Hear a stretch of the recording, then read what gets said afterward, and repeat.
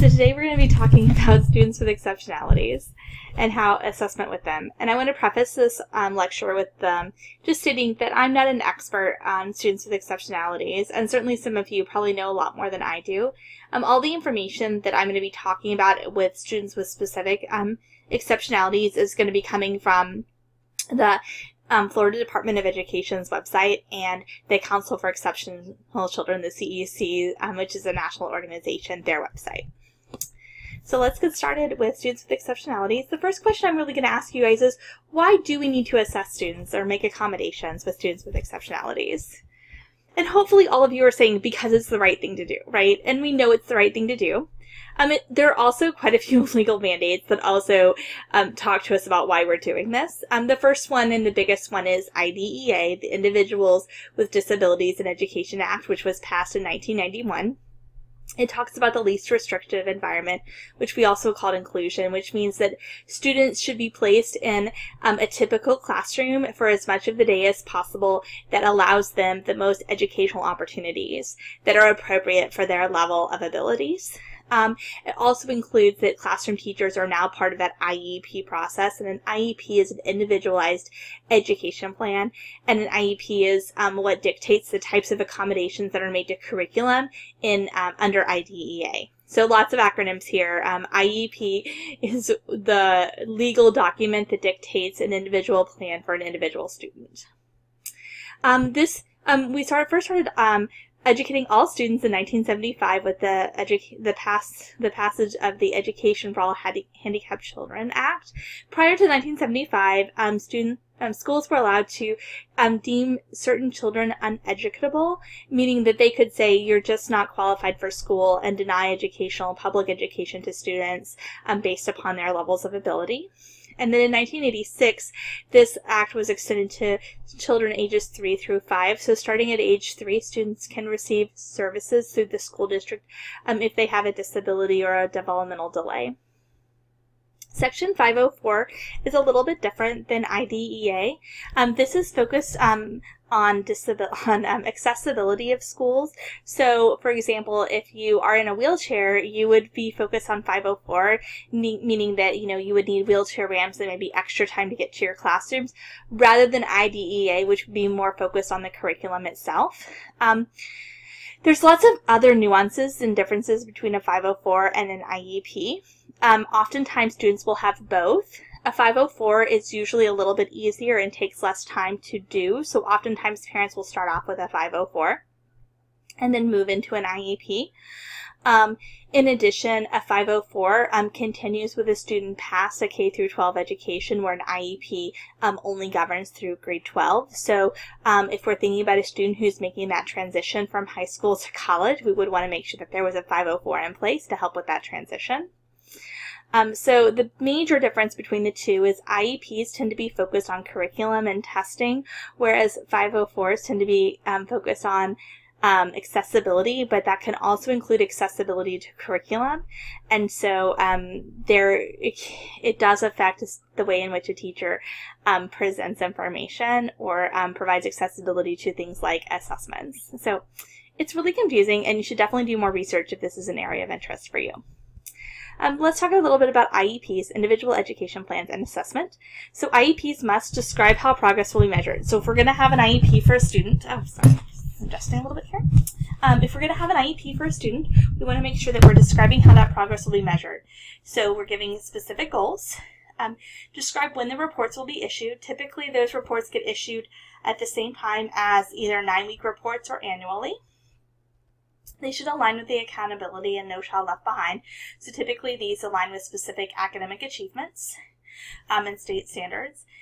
And they include accommodations for testing. So the only way that I can get an accommodation in a testing, like for the FSAs and for the state accountability test, is that if it's written into a 504 IEP plan. So if I need extra time on a test, it has to be in that IEP, and then it has to be something that's done on a regular basis for students. It can't just be written in the 504 plan or the IEP as something that happens only for the FSAs. It also has to be for classroom assessments as well. And a justification for alternative assessments. So if the student is not going to be taking the FSAs because they're not doing academic standards, then we need to provide a justification for why. We can also use RTI, which is response to intervention, to address specific learning disabilities. Okay, so let's talk about identification for students with disabilities. If we're going to identify students with disabilities, we want to make sure that those instruments we're using are validated, that they are measuring the constructs we want to measure. So typically we've identified those ahead of time, thinking about this specific disability we're interested in. So if we're trying to see if a student has a low IQ, we would use an IQ test. If we want to see if a student has a reading disability, we should be using a reading test, etc. That we're using the native language or mode of communication for that student. So obviously if we have a student whose English is not their first language, we should be trying to find an assessment in their native language, or we should be taking into account that an English test would not be a valid assessment of what they know. I say mode of communication because if we have a student who is deaf, then we need to be assessing them using ASL. It should be tailored to assess the specific area of educational need. It should adequately assess the construct without discriminating against the disability. And we shouldn't be using one single procedure, but a variety of procedures to make a decision. And we should be using a multidisciplinary team, so that might include the classroom teachers, special education teachers, administrators at the school, school counselors, school psychologists, including a team of other types of specialists, including speech pathologists, physical therapists, occupational therapists, anybody else who might be providing specific supports for students in schools. So let's talk a little bit about the types of special needs. This is a list coming from the Florida Department of Education. These are the specific areas in which we might identify students with special needs, and I'll talk about each one of these briefly. So autism spectrum disorder, which includes Asperger's, high-functioning autism. Autism is classified as a developmental disorder with significant impairment of communication. So we have everything that ranges a spectrum, right? Everything from nonverbal communication or lack of communication to verbal. And so when we think about someone with maybe Asperger's syndrome, they might talk a lot, they might have a lot of words, but there's an impairment in that social side of communication in which they might have difficulty understanding social cues or understanding that people might not be as interested in the topic that they're talking about as they are interested. And it's often classified with stereotypical movements. For students with severe autism or on the nonverbal side, they might have what we call stimming, and these would be repetitive movements that create a sense of comfort. So things like hand flapping or head jerking or spinning, those are things that might be soothing to the student or the child in really stereotypical ways. It can also be repetitive speech patterns. In higher functioning students, sometimes we see stereotypical or focusing on one specific area or topic in which they have a hyper focus on and are very interested in. We oftentimes see students with autism spectrum disorder with a sensitivity to sensory input. So that might be the type of clothing that they wear. They might like soft fabrics, or they might dislike having tags. They might also be sensitive to loud or sudden noises or to light. They also seem to have a resistance to change. They might very much appreciate keeping to routines, and changes to their environment might be very disruptive to their routines. So they like to have that predictability in general. And again, there's a wide variety of things that are associated with autism, and we tend to think that autism might be a disorder of the frontal lobe or of executive functioning, although there's still a lot for us to learn about what autism is. We classify deaf, hard of hearing, or visual impairments, blind, or partially sighted students all in one group for the state of Florida, although we know that these are encompass a wide variety of things. For visual difficulties, obviously lots of students can see with the aid of devices such as glasses or contacts. Those don't typically get classified here for an IEP. When we're talking about students who would qualify here for the state of Florida, we're talking about students who need additional help after the aid of devices. So students who might need computers to enlarge their text, or who have significant or who are legally blind or completely blind. And then we might need additional support. And then hearing. And when we're talking about someone who's deaf or who has hearing difficulties, we might be talking about someone with a hearing aid or with a cochlear implant, or someone who doesn't hear at all and would need a translator with ASL, or who uses ASL exclusively for their as a form of communication. For children who are deaf, they often have a delay in language development because as a baby, if they did not have language early on, that can pose a delay in how they learned language. So even in kindergarten or in early elementary school, that delay in language can still be evident. So we might see delays in that reading and writing skills. So we might need to accommodate in our language instruction. This also includes dual sensory impairments. That would be a student who is both deaf and blind, or who has difficulty in both areas. Developmentally delayed is a category that includes children through the age of 9, ages 3 through 9, who are experiencing developmental delays, and we use this category to classify students to provide them extra services. Oftentimes students who qualify as developmentally delayed early in their childhood will qualify under a different category later on, but this early category of developmentally delayed allows us time for diagnosis and to get them the assistance that they need. Other times we diagnose them as developmentally delayed early. We provide that support, that education support for them, and then they can graduate out of the program, and this is what we can consider a huge success story in our educational system. Emotional and behavioral disabilities. This is some of the categories that are really difficult for teachers to deal with and something that we see on the rise. This includes emotional disabilities or emotional impairments, which might include things like depression, anxiety. And then it also includes behavioral disorders, things like oppositional defiant disorder. And we classify these emotional and behavioral disabilities as things that interfere with academic learning. Poor academic performance is not due to other disabilities. So a student who's anxious, who's having trouble going to school, is going to have poor academic performance, but that's not due to a cognitive issue.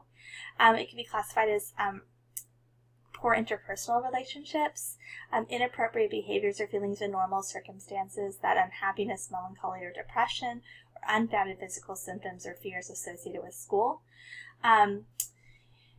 It's important to note that this depression and unhappiness, anxiety can begin as early as kindergarten. We oftentimes think of these types of issues as occurring in adolescence, but it can occur early. And sometimes depression in early childhood or in early grades looks a lot like anger and acting out rather than the kinds of depression characteristics that we see in early childhood.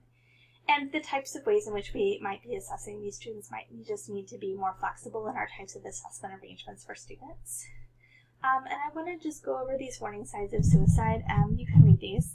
And I just want to be serious here and really tell you guys that anytime a student talks about suicide to you or discloses anything about suicide to you as a teacher, as an intern, as an adult, it's important that you let the person at your school, most likely a school counselor or an administrator, know that this happened. It's not up to you to decide whether or not this is a real threat or that it's a real concern, but it's that you as a teacher are sharing a concern, and then you can let the professionals decide what needs to happen as a result of that.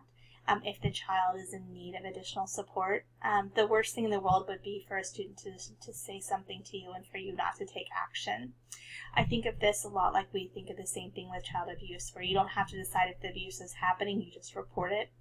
Same thing with this. If there's anything about what a student says or does, or they display any of these signs, it's important that you let a school counselor or you let the emergency support staff at your school know about your concerns so they can provide the help that you need that your student needs.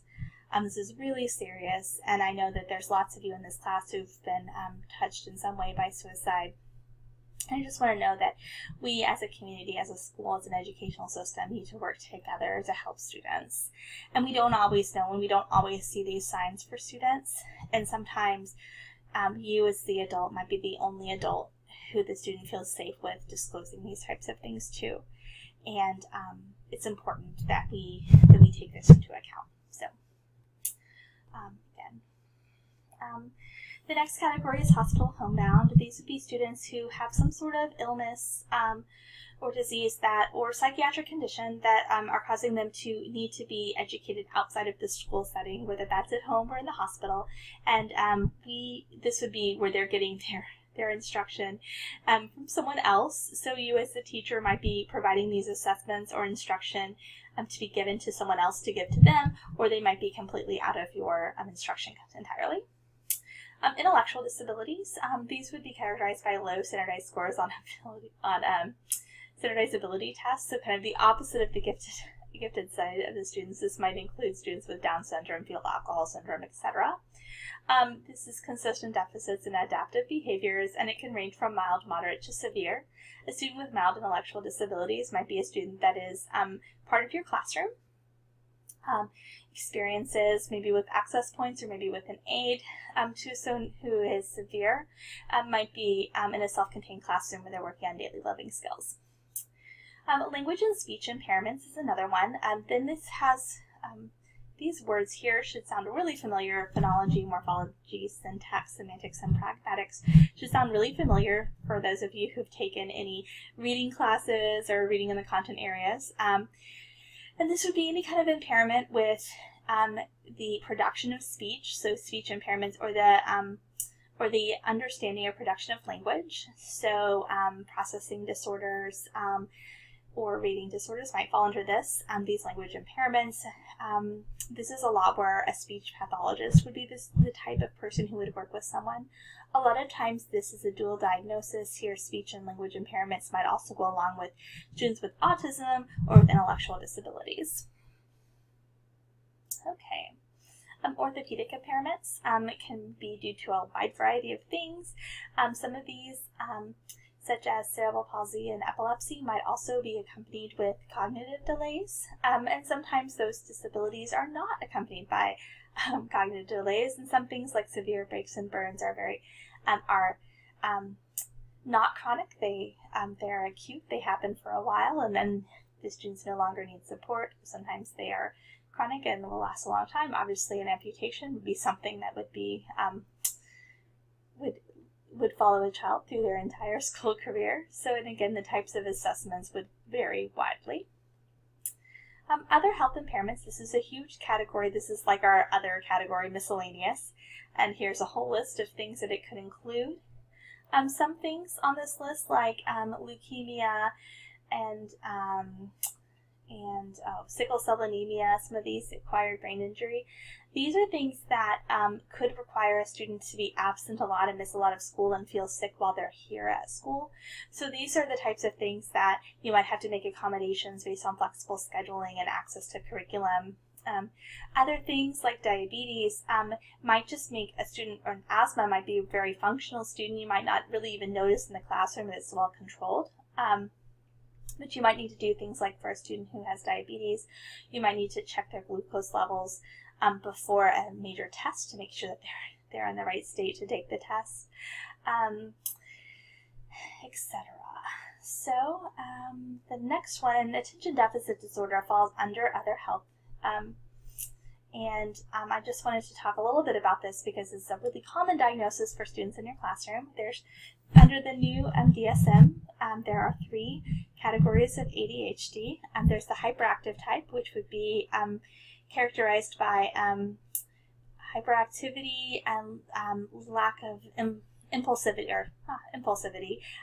kind of constant movement and lack of impulse control. Inattentive type would be that kind of lack of focus and difficulty paying attention to the teacher or to things.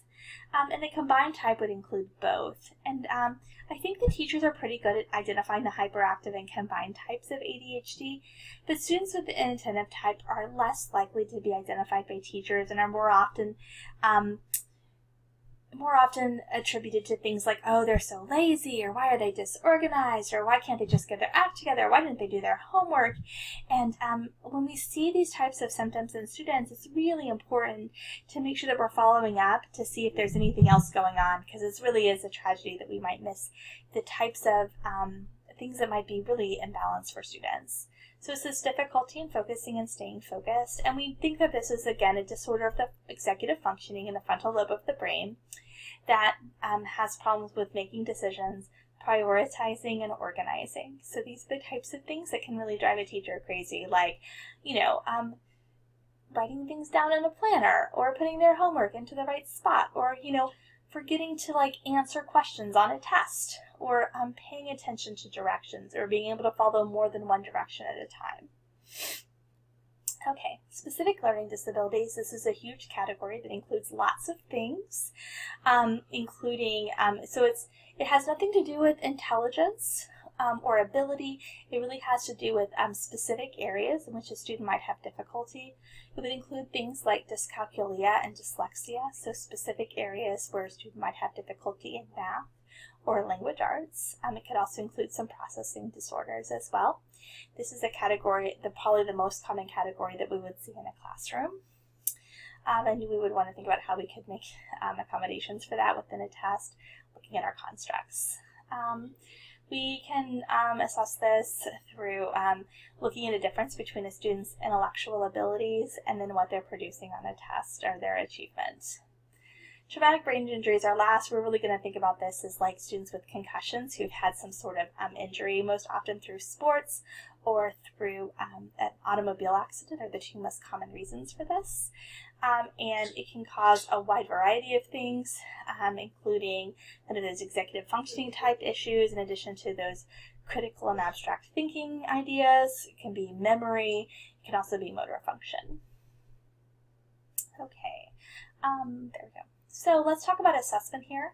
Our big idea here with assessment is how can we assess the learning objective, our construct, what we want to assess without the special need interfering, really talking about validity here.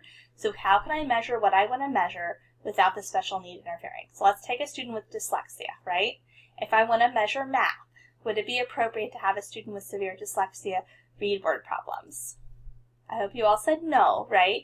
Because if they're reading word problems, that dyslexia is going to interfere with my ability to assess them on math problems, word problems. What would be a better way for me to do that? I could read those aloud to them, right, and have them still solve the problem. Now, what if I had that same math student, or that same student with dyslexia, and I wanted to measure their reading comprehension? Would it be appropriate for me to read aloud the reading passage to the student with dyslexia? No, right? Because if I'm reading aloud a reading passage, then I'm no longer measuring their reading comprehension, right? I probably actually do want to know how well that student with dyslexia can read, even though it will be difficult for them, right? So thinking about what's my learning objective, what am I measuring, and then what's their special need. So we have difficulties in all of these areas, and I'm going to talk about each one of them separately. So, so the first thing I want to do when I'm thinking about it, test directions, is I want to make sure that they comprehend and understand what's being asked of them. So I want to make sure that I'm giving them the directions in a variety of ways. I'm asking slowly, and I'm checking back with other students who have exceptionalities to make sure that they understand what's being asked. For short answer and essay questions, I want to make sure that I might need to adapt these questions in some ways. I might need to define the terms I'm asking or provide scaffolding for those essay questions, or even do something like allow them to do some sort of graphic organizer rather than write out a full test. For multiple choice items, I could have them circle the items rather than transfer if I have a student who might have difficulty with that. I could give them fewer choices between them. I could give them fewer questions. And really remembering here with all of our items that if we're going back to how to write good items, poorly constructed items are going to disadvantage our students with disabilities more. They're going to be less able to understand a poorly worded item. For binary choice items, they can circle the correct answer, keeping them clear and as easy to understand as possible. For completion items or fill in the blank items, I could give them a word bank, or I could provide larger blanks for students with fine motor difficulties. For performance assessments, these are a great way to assess students with exceptionalities because they provide a wider range of responses, so students with exceptionalities can respond to the performance assessment at their own level, but I still might need to provide additional scaffolding. Lots of times with students with disabilities, so a common accommodation for tests is to give them more time. And I want us to stop and think about this for just a minute, because I don't think that extra time is always as helpful as we'd like it to be.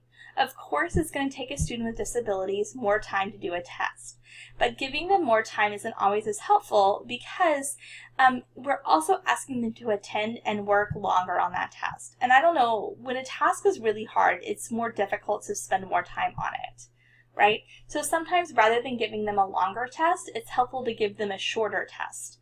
So they're still going to work an hour, but instead of trying to get 50 questions done, they're only going to try to do 25. Or if they need to do all 50, I might give them in chunks of time. Think about a student with ADHD saying, okay, you can spend 2 hours on this test.